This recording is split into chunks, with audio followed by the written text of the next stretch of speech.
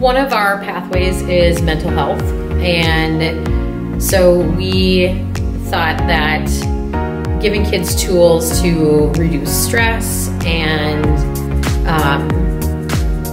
self-regulate their own stress would be very beneficial. We had yoga as a choice last year, and this year we were actually hoping for the social workers that were in our event to do some calming techniques.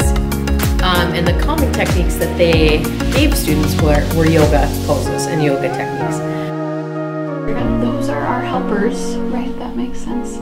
So whether it's they're interested in counseling or teaching or criminal justice or social work or just being in a child care center, those are all helpers, right? So those are all students who a lot of times maybe have been through stuff themselves, so they kind of get it, and they want to also help others who maybe have been through stuff, or it's just in their nature. Those are our helper students.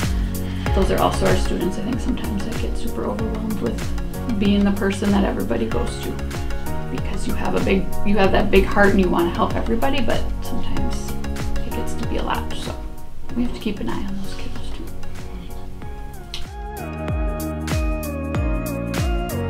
too. Yoga's awesome. So multiple ways, right? First off, it's just a coping skill that you can use if you like it.